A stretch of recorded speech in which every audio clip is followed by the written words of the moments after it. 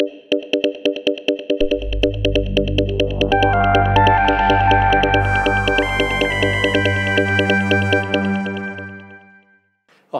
先聽講咧，即係我哋食呢啲咁樣嘅致癌物質咧，就會令到條腸咧會產生咗頭先所講嘅致癌物啦咁樣。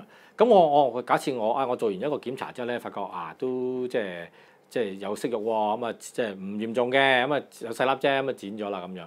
咁我哋往後嗰個叫即係有息肉嗰個危機咧，係咪可以用翻我之前原來我食咗40年嘢咧先至有粒咁嘅？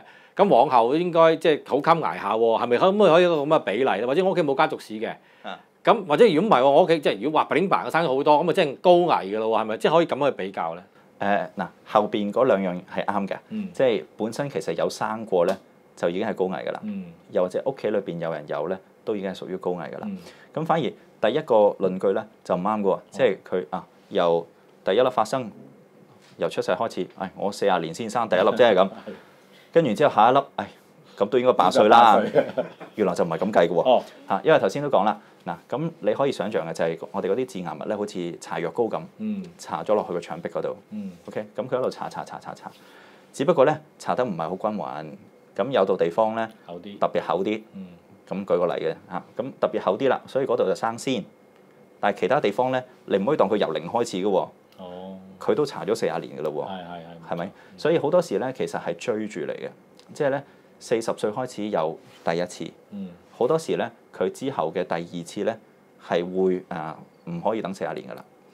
咁而且可以講咧，若果佢真係有第二次，而個時間唔長嘅話咧，我通常話俾佢聽，第3次咧會嚟得仲快啲嘅。例如佢真係40歲嗰陣時照到有幾粒息肉，咁我叫佢3年做一次。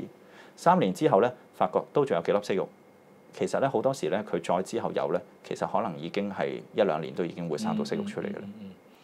喂，咁我想問下吳醫生啦，聽到之後咧，一講到話要切喎，開刀喎，咁個感覺都係怯怯地嘅，即係開刀啊嘛。冇刀嘅。冇刀嘅，OK。喂，其實個成個程序係點？或者喂，同我哋手機旁邊嘅人咧，即係分享下。不過其實個過程係點樣咧？即係我咪一路睇，邊睇就邊切嘅咧？係邊睇邊切嘅，因為其實我哋咧而家用嘅方法咧，好多時係用一個叫電圈切除啦，咁即係咧係透過個內窺鏡放一個咧導管入去，個導管個開頭咧係一個合金圈嚟嘅。咁個合金圈咧，我哋喺通電之後咧，佢就好似以前啲牛仔咧笠住啲馬嗰啲繩索咁樣索住，將嗰個息肉咧由個根部開始咧成個索斷佢。